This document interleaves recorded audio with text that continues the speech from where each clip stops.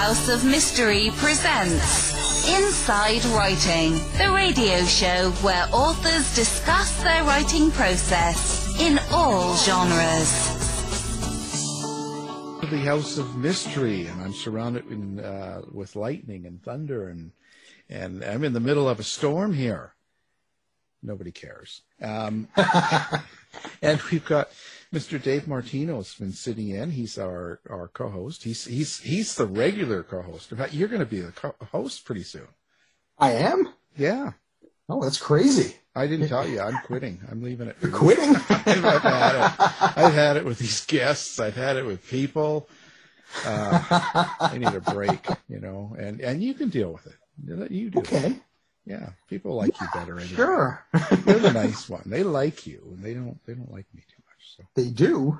Yeah, they complain about. Why did you chain me up in the basement of the House of Mystery then? Well, it's because they like you, it doesn't mean they want to be around you. Oh, that's true. I can't let you loose. I'll tell you, loose on the world would be worse than a virus. Too soon, maybe. Well, so now today we are going into the, I want to say wild, wild west. Not really, but kind of. I don't know. What is it? We're going to find out. So we've got an author on the line, and she's in a remote desert island, not telling anybody where she is because everyone's after her. So, Anne Charles, thank you for being here. Thank you for having me on this deserted island way out in the boonies. Yeah. Yeah, that's pretty. Were you hiding from what? The government? Everything, everybody. Everybody's back out again after the virus. So now I have to go back into hiding. Yeah, they're still infected. It's the zombie apocalypse, right? So yeah. Back into hiding now. Well, yeah, you can only take so much. So, Well, this is crazy. Now, you're one of those authors that when I got all the information and I was looking, and you must have, 200 books out? Getting there. I'm working on it. What is that? Have you been like this avid wild writer your whole life type thing, or is this something new? Absolutely not. No, I didn't want to. This wasn't one of my. This is what I want to be when I grow up. I wasn't one of those authors that started writing at 4. But once I got the machine rolling here, it just keeps coming out. And I think with the newest one I just released at the end of June, that puts me at 31, I believe, or 32 in about a decade. Wow. So it's been a busy decade, and I think I'm going to take some naps over the next decade now. Don't do it. You don't use it, you lose it. That's what I was told. But so what do you? So if someone was to say, what kind of writer are you? What do you write? Like, so you're out in the street and you said, "Oh, I'm a writer," and they go, "Well, what kind of writer are you?" How would you describe yourself? I usually, depending if it's female or male, I'll change it around age group too, because it really. There's different ages for which genre, you kind of showcase. But in general, I would say, I write these mysteries mixed with supernatural, a lot of humor, touch of romance, action, adventure, the whole ball of wax. I put it all together, and that's what I write. And I usually tell them, you're not going to read these books and decide I'm going to get rid of all my, books in my house and go minimalist, or I'm going to stop eating sugar. That's not me. I'm just writing to entertain you, to give you something to laugh about. A lot of my readers are, my mom was in the hospital, and I would read these books to her and we would laugh, and we had such a great time. And so one of my goals has always been to write to entertain, to write to give you something to laugh about and lift you up. When times are down, or just lift you up in general, even when things are going great. Well, that sounds great. It's, I do the same. I write true crime. That's lifting. It's very lifting, And yeah, by the way, Ann, your neighbor's a triple axe murderer, but don't worry, it's all happy times. Yeah, no, things are good. Don't worry about all that stuff going on out in the world, right? You know. Right. But that's crazy. So where did this come from for you then? If this isn't something you've been doing your whole life, you know, you weren't the kid writing all these stories and all that. So what happened? I think I hit my head. Yeah. My mom often tells the story about driving a car way back before seatbelts, and they hit the brakes and I fell onto the floor. So maybe it's even that far back. It just took forever to come out. I have enjoyed reading. Most of my life, read a book a day, that kind of person. Leave me alone. I don't want to go outside, Dad. I want to read a book in my room. So I think, it's been in there, but I didn't really, at one time I wanted to be an archaeologist, but then I read up on it and realized how much writing they do and decided, oh, that's way too much writing. So Well, now I'm an sense. author, right? That makes a lot of sense. It was in my 20s and I was reading several books and they didn't end the way I wanted them to end. And so it started with rewriting an ending or two to what I wanted. And it just, now I'm going to write a story. And it just grew from there. And I wasn't one of those instantly amazing authors who just started writing and I sounded, wow, incredible. This has been a long journey of practicing and working on the craft. And every book, I try to find something to work on and study and improve with each book. Well, that's important. I think that comes natural with a writer as well, unless you're one of those, literary kind of people. We don't like them here, so they're too snobby. Well, this is that. So, but okay, so that's all good. But for me, putting out your first book, it takes a lot of courage at that time, because what makes you think someone would want to buy your book? So when you go to a publisher or you go to someone and say, well, here's a book, you know what I mean? Like that takes a lot of courage. Was there a catalyst for that, or what gave you the gusto to go do that? Well, there was. And way back in the 90s, late 90s, and then into the early 2000s, when I was really writing and trying to pursue publishing on the side of my full-time day job, which was technical writer, I had acquired an agent like you were supposed to. I was submitting to the big houses through my agent and trying to do the usual. This was just at the start of indie or, using Amazon and the whole thing, the ebook revolution type of thing. So I had an agent and we submitted several of the early books and kept making it a little further up the publishing, ladder, and nearly departed in Deadwood, which is the first in my Deadwood mystery series. That one actually landed and I went clear up the publishing chain in one of the big houses to the final acquisitions. I'd worked with an editor. We'd gotten it just the way they wanted it. And I had the second one written and ready. And we made it to final acquisitions, and marketing came in and said, this book is set in the Midwest. We don't think there's a big enough audience. So no thanks. Marketing loves you. Bye-bye now.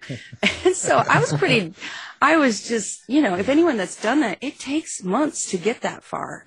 Months of hope and how's this going to go? And you're so excited as you keep passing each, rung, if you will, and get further up. And so I got that news. I received that news, and then we were heading down to Ashland in Oregon for the Shakespeare Festival, and I was driving that day, and then I got pulled over for speeding, and then we got down there, and then I drank a whole bottle of wine, and when I woke up later the next day, I said... In jail. I had a friend that had decided to try her hand at indie publishing, going on her own. And we had, gone so far, and the editors loved it. And I tested lots of people, lots of readers, and they liked it, So my agent and I said, well, let's form a publishing company and do it.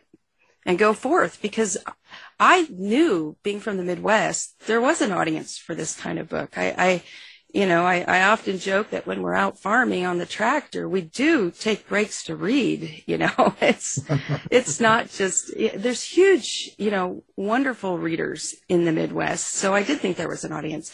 And so that rejection from marketing really gave me a good goose to go forth and do it. And with a lot of anger involved, right? So right. Make it happen. And that was kind of what got it all going. It was that initial burn. And then right about the same time as we were going live, I won the Daphne du Maurier, and then I won the Golden Heart, which is because of the romance element in the story, which is both two are national awards. So it was really a kind of, this is going to work. You can do this. And so we went forth, and that was back when Amazon had the free ebooks, and it was a big thing. So we got a couple books out. I did a free run, like 40 to 50,000 books flew off into nowhere land, and you think, what have I done? Oh my, what have I done? But it just, then they bought book 2 and 3 and 4, and so many of my readers have been with me since the beginning. It's crazy. So, and wonderful. So that's kind of how it wasn't a smooth, I'm going to do this and it's all going to work. It was more of a, I'm mad and I'm going to jump off the cliff and we're going to do this. Well, that's good. I mean, you have to believe in yourself, and you have to push forward. There's a lot of rejection in this business. Oh yeah. A lot of negativity, a lot of rejection, and you have to be able to deal with that. And I think Amazon is a way out, but people have also got to be careful with self-publishing, because you still got to take it serious. You got to write a good story, and you got to make sure the spelling is correct, and you got to have you got to go through the hoops, because there's some people just kind of go out and it's like, ooh, and it's too bad, because they could have a really good book if they had someone to proofread and edit for them. I agree. When I talk to new readers in workshops and whatnot, there's two main things. One is, and let's see if I can remember the second after I get talking about the first. One is editing. I have a professional editor. She has edited professionally before this, and now she does, books as well. And I pay her, but I also have approximately, with all the different levels of betas and first draft readers, I have nearly 60 people who go through the book before it goes live. And those aren't all my aunts and the nice people who go, oh, it looks good. It's a great story. It's not that. It's people tearing it, looking for content, especially in a series like I have, which is an ongoing series. They'll know the backstories, and they'll see, oh, well, back in book 8, you said this, and now it's this. So down, it's content, it's grammar, it's everything we're looking for. So by the time it goes live, it has to compete with a book coming out from any of the big publishers, from the cover to everything inside. So that's big. And the other thing is marketing. You cannot do well as an indie author unless you do marketing of some sort. You have to figure out what's your strength, but you need to be out there promoting and marketing it as well. Yeah. Oh, and that's hard. That's a hard thing to do for a lot of writers. Yeah. The marketing, especially because, well, even me, God, I work in radio, but I hate marketing. I know. People say, you're so good out here. You seem so at ease. And it's like, no, I really want to be at home in my pajamas, eating ice cream, watching TV. Yeah. That's where I'm comfortable. But I know that this is what's needed to be done in order to, shout out and get some people to try the books. Well, I'm playing hard to get. I still stay at home and eat ice cream. Okay. Well, I hope you're wearing pajamas at least. Well, usually, but not always. It depends how hot it is, right? Right. But the whole thing is, for me too, you see, because I don't know if this is for you, but going to book signings and meeting the public, that's still really a hard thing to get over, because I'm not myself. It's kind of a bragging thing, It's almost like you're sitting at a table in a Barnes and Nobles, and people are coming up and they want you to sign the book. I still feel uncomfortable with that. I understand. I mean, when it comes down to it, we're just like everybody else, is the way I feel. I have to clean the toilets and the shower. Right. I mean, I don't, I don't look at it. When you're signing it, it makes you feel like, it's not like I'm a rock star. I'm not like Motley Crue here or something, right? There's just like, right. It just seems out of place. It doesn't seem in character, But yeah, you do create this wonderful, wonderful story, fiction, nonfiction. And when I think of some of my favorite books, if I were to meet those authors, I would be all starry-eyed because they tell, the stories that I love. And as starry-eyed as I would be meeting, some of the big rock stars out there, because I'm in their head. I love what they've created. And wow, you're so amazing. So, I try to remember when I'm doing signings, even though, I may have just cleaned the toilet that morning. Remember hopefully that. You washed your hands. Maybe. Usually. Just remembering that for somebody who read the stories and loved them, to try to be on the other side of that and to be nice, to be friendly, to make that moment for them as great and fun and cool as it can be. And I didn't come up with that. I heard that from someone else who's done this all his life. I did. It was give them 30 seconds that they can have as a wonderful memory. Because usually, if you think of people you've met, it's just that little bit. And if they were fun and wonderful and treated you like you were actually there and not, it makes a difference in people's lives. It does. And I agree with that. I just don't like that sort of, it just doesn't feel very comfortable to me when someone says, sign a book for me, please. And I was like, okay. It's just like, why? You can sell it when I'm dead? I don't know.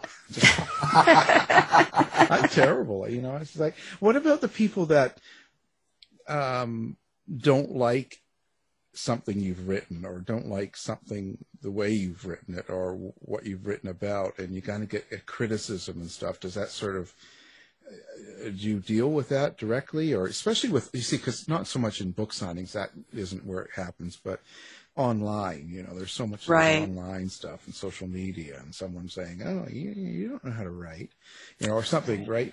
Where do you stand on that sort of place? Well, I've had it both in person and online and in reviews, and I don't read reviews because not everybody's going to like anything. You look at some of the big names, Stephen King, Nora Roberts, these wonderful authors, and they've got very negative reviews too. So we all get it.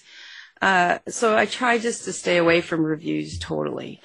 And when people email me, and I wince a lot of times when I open an email from a reader. Oh no, what's this going to be? Yeah. And if it's really, really negative, I just don't even reply because there's nothing I can say. They just want to have their voice heard. And for whatever reason, I would never think to interview or to email you and say, I don't like your books. I would just go, I don't like it. Not buying the next one.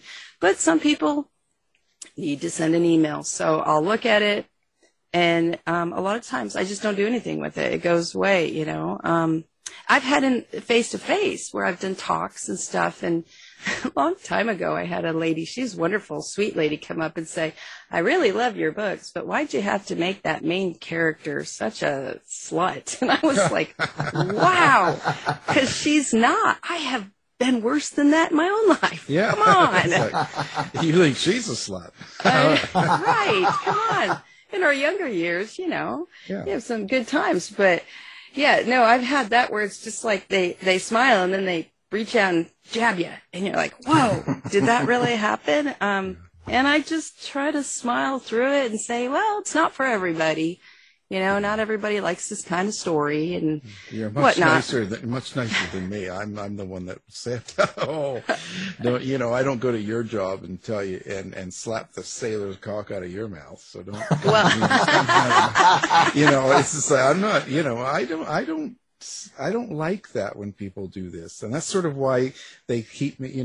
They keep me out of public. Well, it doesn't mean I don't make a voodoo doll later and stab it with a bunch of pins, or I'm not impenetrable. It does still sting, and it'll sting me for a while, which is, I shy away from things that might bring that out, and not because I'm chicken or I'm not confrontational, but as we've all seen, authors who will fight back, whether they do it gracefully or not, and it can go really south and be really ugly. So my policy is just turn the cheek and walk away. What's that old Kenny Rogers song? Jeez. Coward of the County. Turn your cheek and walk away till the end. Pick the fine time to leave me, Lucille. But I don't know. There's just battles. Which battle do you pick? Yeah, you're right. Careful. And I've been doing that myself. I sort of ignore a lot of it for the most part now, and I have fun with it now. Most of it slides off. I do make jokes, and I sort of have fun with people, because at the end of the day, it doesn't matter. And not only that, I think you can get sidetracked, because if you get involved in one of these interactions, it sort of takes you off your game, right? When you're trying to write, it puts you in a different mind frame. So it's not a good thing. Well, do you have heard or maybe experienced about Amazon's allowing readers to make edits? Have you heard about that going on? No. It's been going on for, I know from friends that have been stuck as part of the guinea pigs for the Amazon, this whole thing, a lot of cursing and swearing. They decided to let readers know edits and send them in.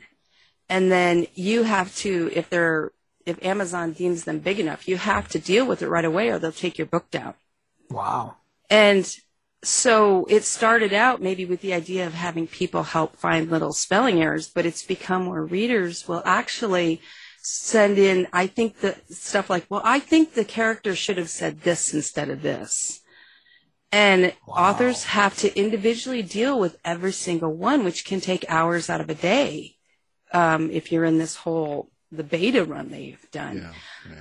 So it's, thanks a lot, Amazon. That makes it even more fun to be an author, Geez, I'm staying away from that, Yeah, I just keep my head low. I just got a notice from the Arizona Department of Corrections. An exclusion. I know, and I'm thinking, what? It's an exclusion notice for the very first book I ever wrote. They're taking it out of the prisoner library. Wow. Well, because, and they give me 4 reasons, and one was because of the type of violence in the book and the use of the word fellatio. Oh boy! So those guys aren't used to any violence or the right? It's just funny because that's been out for years, and I thought it's in public libraries, it's everywhere, and the Arizona Department of Corrections decided it was too harsh for prisoners.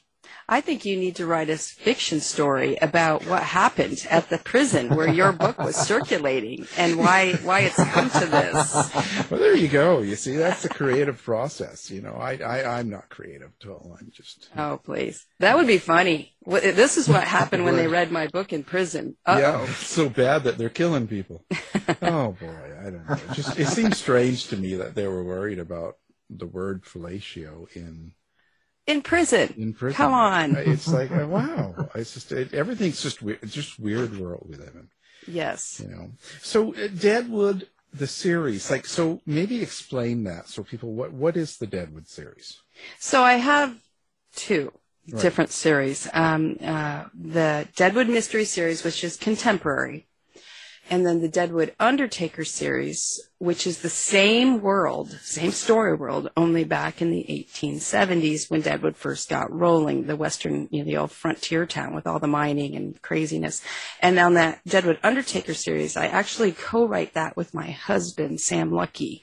So we have that world building, and then it ties into this modern world because of the supernatural elements in both series. So you have characters that maybe were alive back in the 1870s that are now ghosts in the modern, story, plus other non-human characters that don't necessarily age like we do. So it's really fun because you can go back and forth and see what happened way back when.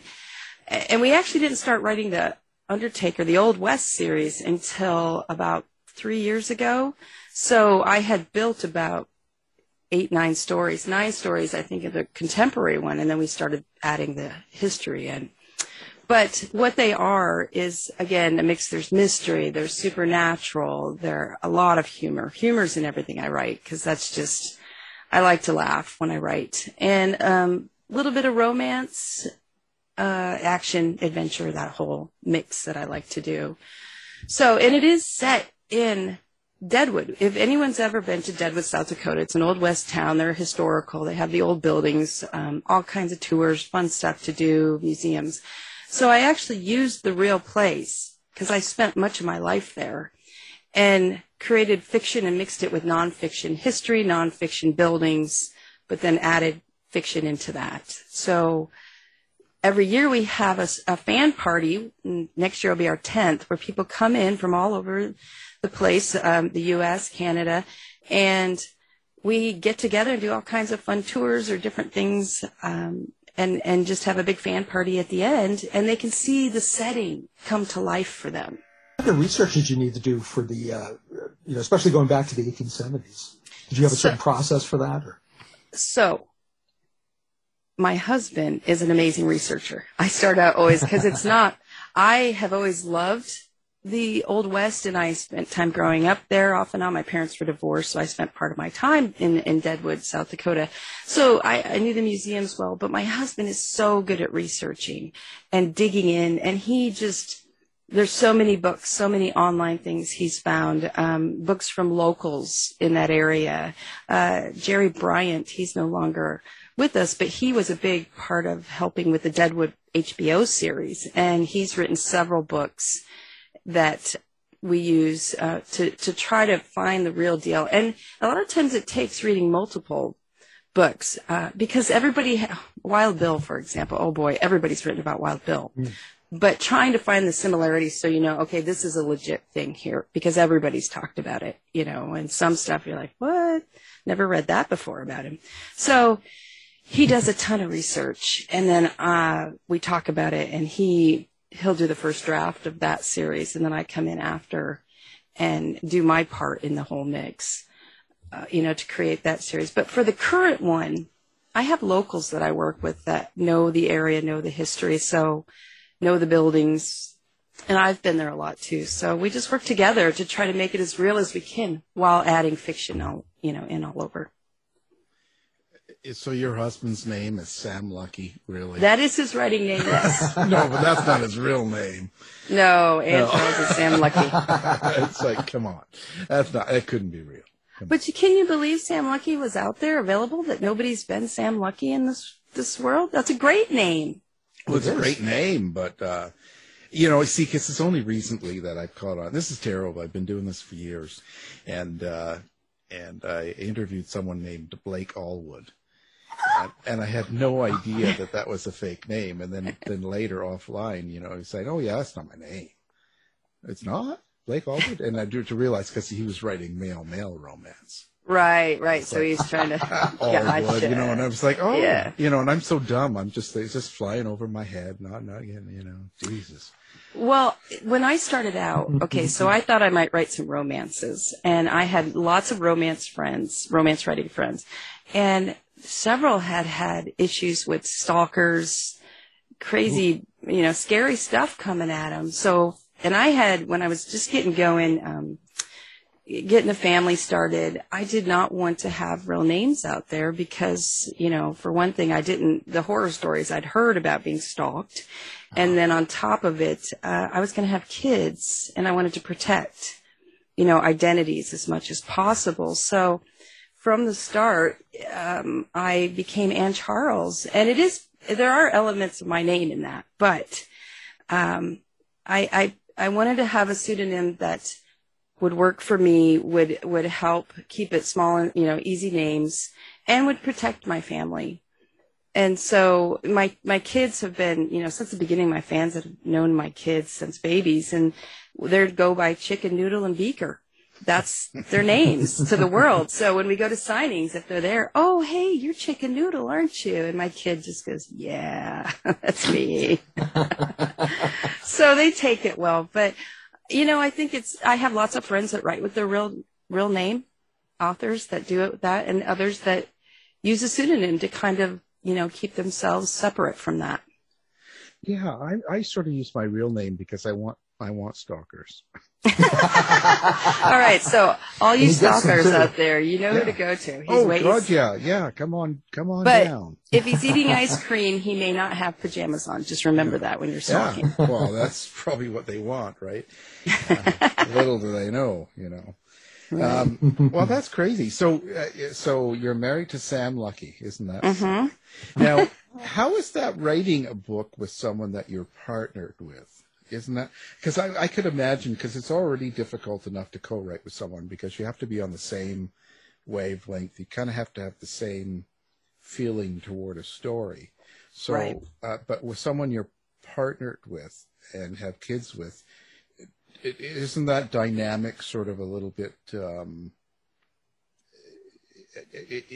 that a little? Doesn't it make it more difficult to write?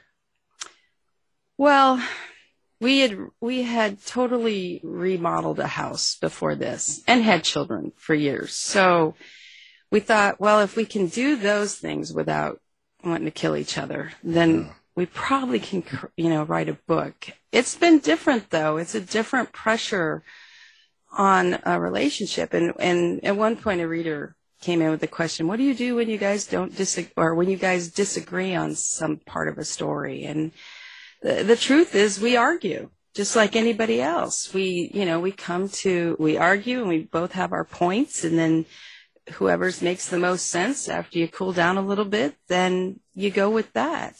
So it is different. And I've said, and I still, unless, okay, Stephen King says you want to write a book with me, Anne, of course. What do you want me to do? But otherwise, I have always said I won't write with anyone else. And he's the only one I would do this because of all the what you go through, the struggles and all that, and having to agree. I think it could cause damage to a friendship. But since we're married, it's, nobody can just leave. So you got to keep working together. Yeah. So, after all the fighting, everybody realizes that you're right. But at the same time, it's really wonderful to create something like this together and go forth together and do this. It's really fun to have this new thing that we came together on and did this, and it can be very wonderful too.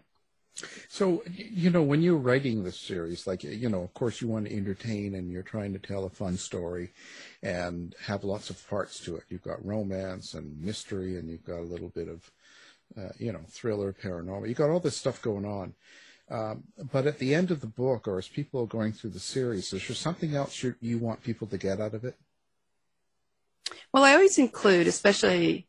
Well, I have another series I write. It's called the Dig Site series, and it's archaeology down in Mexico. And I always do a ton of research because I want to teach you a little something too. I can't help but I'm not a teacher, never did want to be a teacher, but for some reason when I write these books, I try to include elements that will teach you things because I think, I learned so much growing up reading books. So I hope you walk away chuckling or just kind of, oh boy, having a good time with it. But at the same time go, I need to look this up because it was in the book. And was that true? That's, in the newest book, Never Say Sever, I talk a lot about different breathing methods and to help with stress and with fun. I mean, I have fun with it. And there's all kinds of names for different types of breathing methods you can do. So, some readers have written to me and say, is that for real? Have you ever done that? So I kind of like that, giving you something new to think about and then dig into it further. I'm also interested in you're basically writing two series, and I'm just wondering, I tend to like to write standalone novels, but they're not as lucrative right, to do that. Do you find that you would be interested in writing a standalone, or do you really just love writing series? I love writing series. I actually have, and there are 5 ongoing series that I have currently. The 2 Deadwoods, one I write with my husband. Then I have Jackrabbit Junction Mystery Series, Dig Site Mystery Series, and this is the crazy one, the A.C. Silly Circus series. And those are novellas. That is supernatural, shape-shifting, traveling circus train murders. Yeah. So see, that's when I'm really crazy. So I write series because I struggle to say goodbye to characters. It makes me sad. And if I write a series, they're real. They keep going on. Things keep going on. And my husband and I often joke about when we're old, we're going to think all these people are real when they aren't. We'll be like, you remember what happened to so-and-so? Yeah, that was crazy. So I tried writing the standalone in one of the Silly Circus novellas, but then I got the rights back and I turned it into a series because it's fun for me. When I first wrote Nearly Departed in Deadwood way back when, and I sent it to my agent at the time, she said, "This is wonderful. Do you have book 2 going?" And I said, "What do you mean book 2? It was going to be a standalone." And she's like, "Oh no, this is a series. This has so much that can make a wonderful series." And I said, you think so? Well, let's try a second one. And now, 12 books later and ongoing, she was right. It's a series. So I think that I probably could, but then I'd be really sad at the end because they ended. And so I don't necessarily write series just to make money, on this thing. I write them because I can't say goodbye very well. I'm bad at goodbyes. So are you like, you guys having threesomes with your characters? Like what's the, so explain characters to me, like as in, I always find this fascinating because there's so many different writers we talk to that are fiction writers that talk about their characters like they're the family, they're their kids or whatever, and they have these real relationships with these people that are not real. So that's fascinating to a person that writes all nonfiction. I'm kind of going, wow, how does that happen? So where do your characters come from for you? Like why are they so personal? That's a really good question. I joke often about having multiple personalities, and maybe it's not a joke. Maybe it's real. Because, with each of the different series, I do have the main characters that they really do become, we'll be sitting at the breakfast table, for example, the table for breakfast, and talking about something within one of the books. And my husband has been with me, since the beginning, so he knows all the characters as well as I do. And my kids will come out and say, they'll listen for a bit as they're making toast or whatnot. And then they'll go, "Is this a real person? Or is this one of your characters?" And, "Oh, that's a character. Okay, never mind." And they, because they're concerned initially. Is this someone we know? I don't know where these characters come from, and I have a story world keeper. She helps me keep track of all the different series, the different plot lines, the different characters, details about them, and that's really important if you write a series. You don't want to mess up eye color, vehicle color, things like that, because your readers are in that world and living it, and that pulls them out, and they'll let you know you screwed this up. So I have over 500 characters now that I've created, that, when I switch, depending on the series, I have to refresh myself with all the different characters and all the different things that's going on and all the different plots from before. So it's really, between each book, it's always a prepping for the next series that I'm going to work on for about a month to get ready for everything. So but in the long story, the answer is I don't know where they come from. They just pop out, and they're maybe mixed with some people in my real life that, I've met, and just funny people I've dreamed up, I guess. Well, speaking of characters, do you have an inner monologue? Do you hear your characters? I know I hear voices. But, right? That's why he's chained in the basement. That's right. Chained in the basement of the House of Mystery. Yeah. But do you have an inner monologue, or do you is it more images and symbols that you're kind of transcribing onto the page, or how does that work for you? When I'm in scene, when I'm writing the story, and it's quiet, and I can sink into the scene. Anyone who's written knows you got to sink into it. It doesn't happen usually instantly, but once I'm in there, they're real. The people are in there, and it's like you're watching a movie inside your head. And I often joke that I'm listening through the keyhole and then telling the readers what I see and hear, or looking through the keyhole and listening. But I let them know what's happening in that world. And it sometimes feels like that. Now, in the Deadwood Mystery Series, the contemporary, that's first person. So it's I did this and I did that, right? So I actually kind of have to sink into the character a little bit more. But yet, how would this character react? How would she react to something like this happening? And sometimes it's very similar to how I would react. And other times it's, something a little bit different because that's her character. So it's really interesting how that all works, how that inner dialogue goes. But I will tell you, they're all in audio. So I can listen to them as well when I'm in between books. And I'll be walking around my neighborhood, taking my walk and listening, and I'll say the line that's about to happen. And I'll laugh, and then it'll happen, and I'll be like, I knew what was coming next. And then I think, well, of course you did, you idiot. You wrote it. But it's just like, I think just some writers, most writers are able to create this world in their head and play in it. And it's a wonderful thing. It sounds like insanity, but. And it's insanity too. But don't tell them that, because then they'll put us in little rooms. But well, paranormal. You seem to touch off on that a lot. Shapeshifters, paranormal, all of that sort of side of the world. Is that from experience that you actually went through, or is it just interest, or where does that come from? Well, one of the first series that I was shopping was the Jackrabbit Junction Mystery Series, which is down in southeast Arizona at an RV park and in the surrounding area.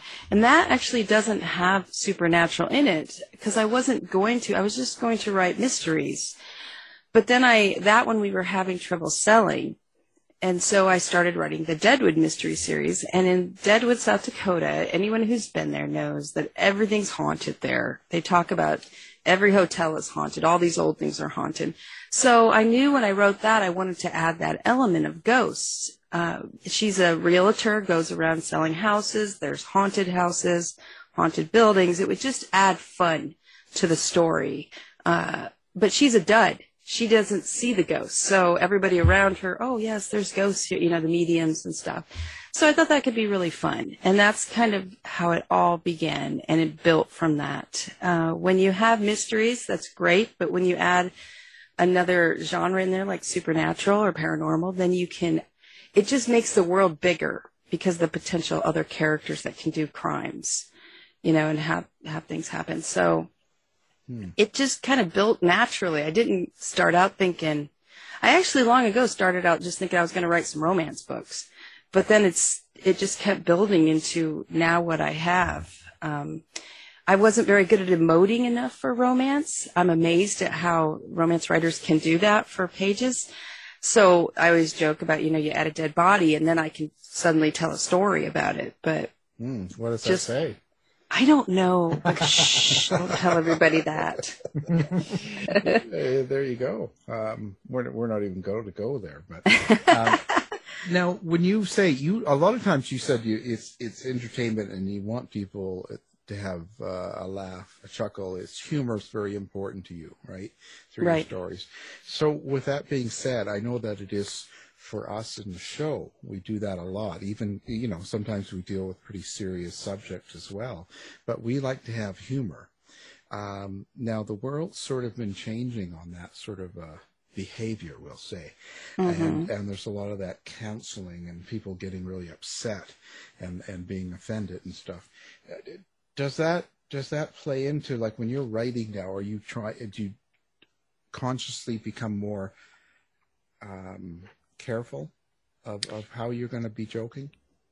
Somewhat. I learned long ago in a workshop about humor that the best humor is when the character makes fun of themselves.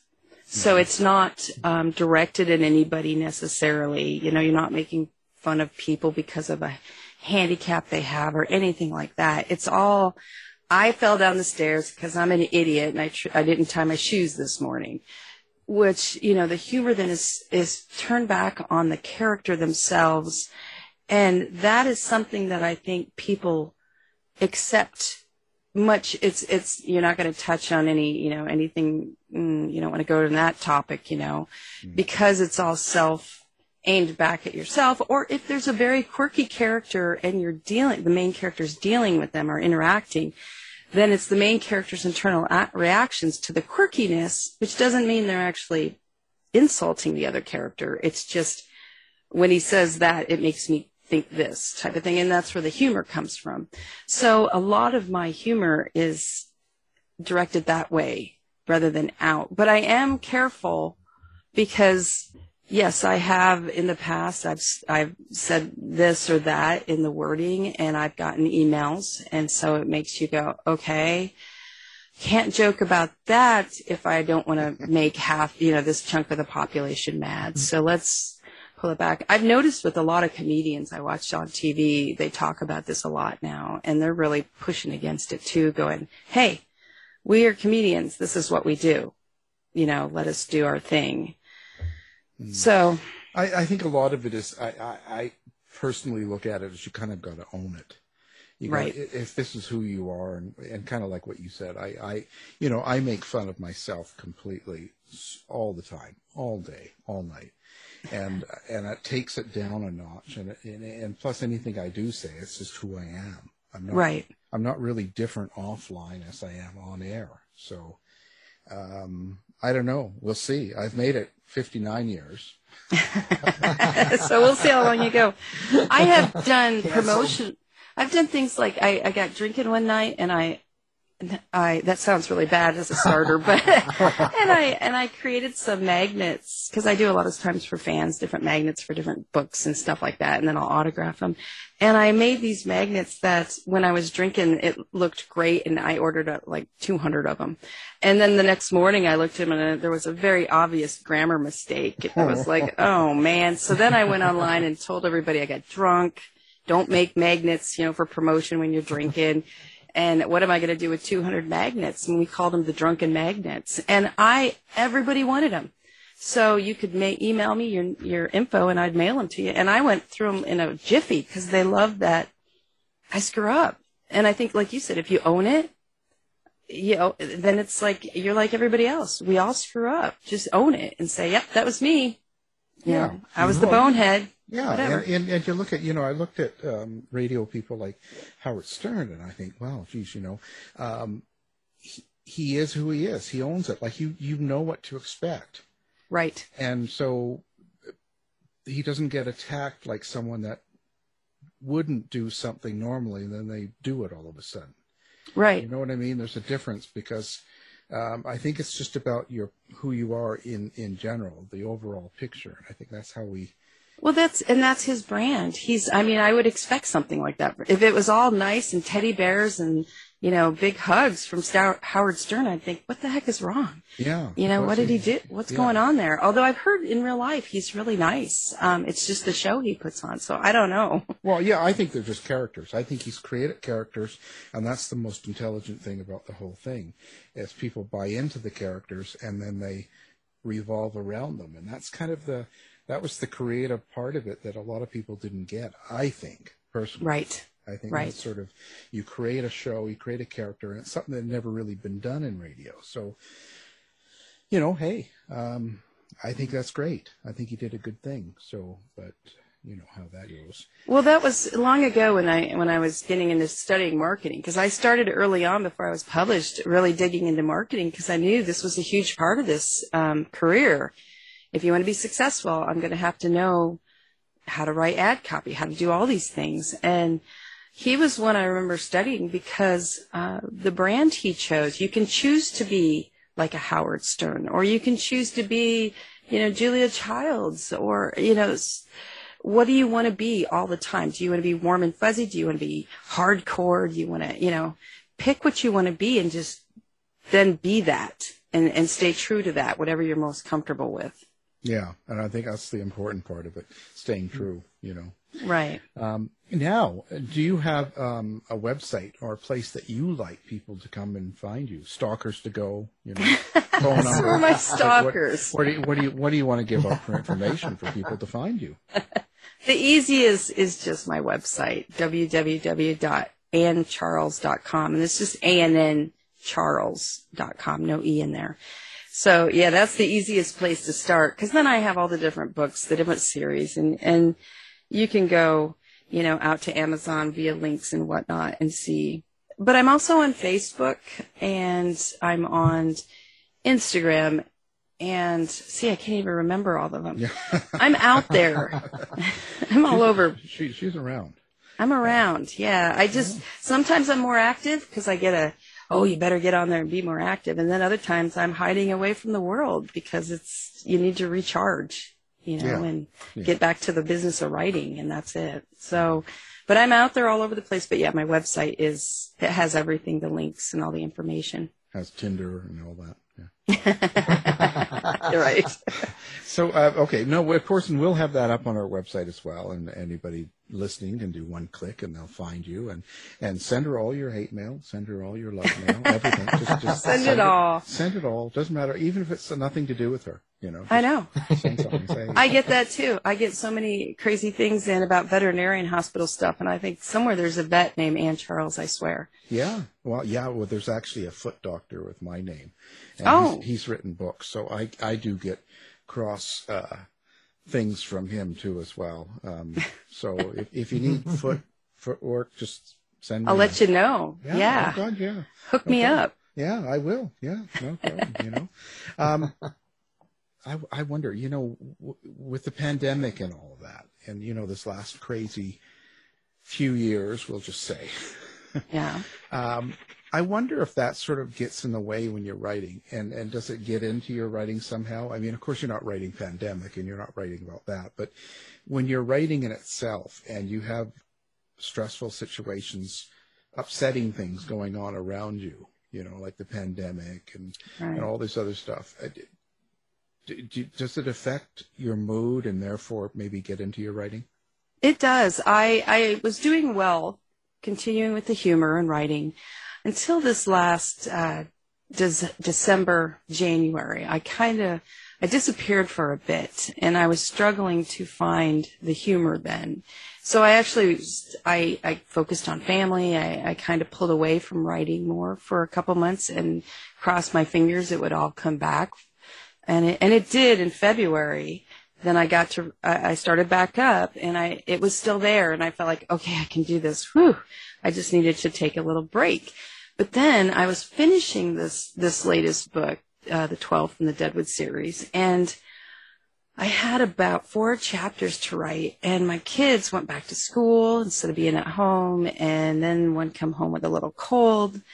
And I thought, it's just a cold, she's back amongst the others. Well, it turned out it was COVID, and it was one of the variants, because we'd already had COVID hit us twice in our household due to, we have kids in school, and just situations. So here it was again. And the first 2 times I'd done okay through it. It really hadn't knocked me down.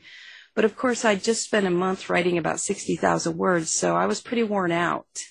And it hit me. And it hit hard. And so then I had to try to finish the book to get it done in time for its release date while I was sick with COVID. And that was rough. I lost about a week of time.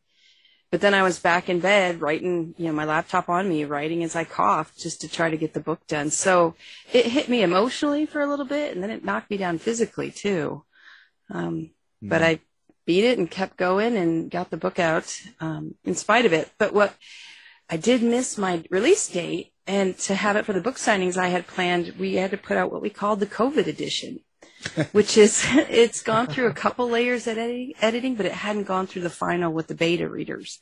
So there's, I told everybody, and they bought it up because it's a special edition, limited numbered, and I told them it's got 20 to 30 errors in it, and I swear to God, if you email me about them, I'll delete you forever from get you out of there, because I know it has errors. But then we put the official one out at the end of June, so it to the point where you have a COVID edition.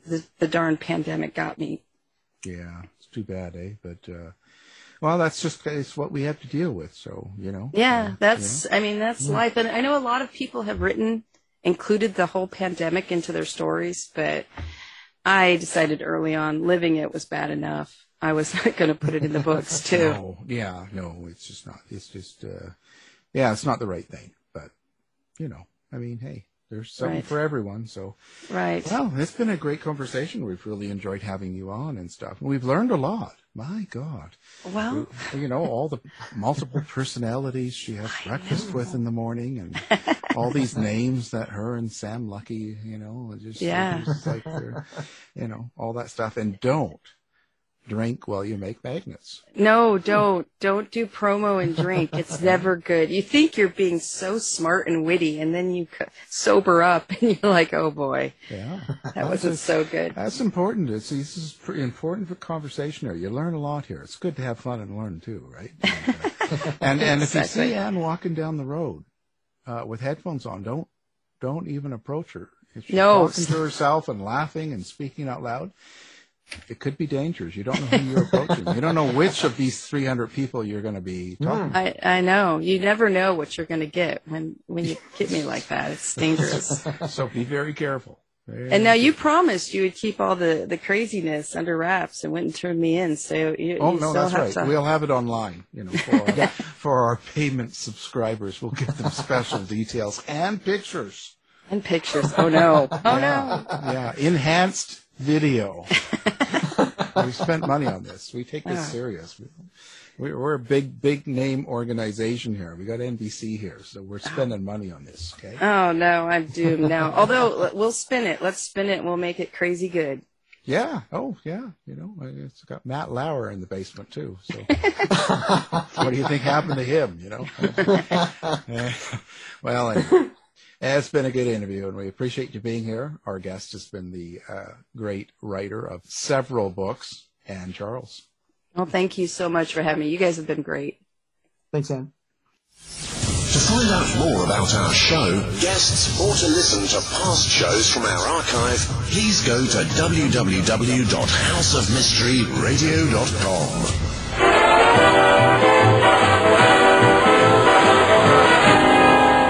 Has been completed.